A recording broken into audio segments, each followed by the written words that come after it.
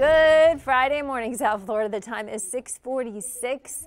And I did confirm for the National Weather Service that yesterday we had a warm record low in Miami, Fort Lauderdale, of 83 degrees, which broke the record of 82 set back in 2022. Now, I think here in Miami and Fort Lauderdale, we could do it again this morning. We are setting the stage for another hot, humid day. So hot, we have a heat advisory in place again, meaning our heat advisory is expecting, wow, look at that sunrise. Ooh. It's heating us up already. Our feels like temperature is expected to reach 105 to 110 degrees for 2 consecutive hours or longer.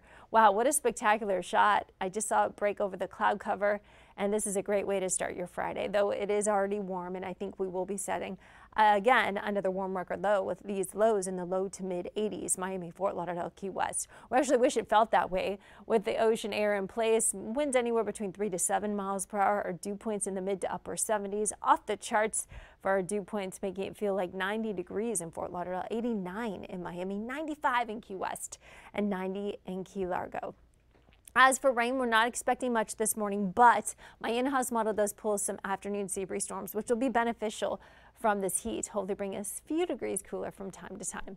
Nationally, we have the storm system across parts of the Midwest. Otherwise, the ridge of high pressure out west and here on the East Coast is what the nation's talking about, because millions of Americans still dealing with the heat wave. Only an isolated area of severe weather could be possible. As we wake up this morning, we're noticing temperatures in the 90s out west. We have the mid to upper 70s here on the East Coast, and for Texas and us, we're in the 80s. But it's the national view of the extreme heat from the Pacific Northwest to the Southwest to the East Coast to the Northeast we're talking about. Look at this. It's going to be 100 degrees in Washington, D.C. and Raleigh, hotter in the Northeast areas than us here in South Florida. And again, the heat wave continues out west, unfortunately not helping for the fires they're trying to fight.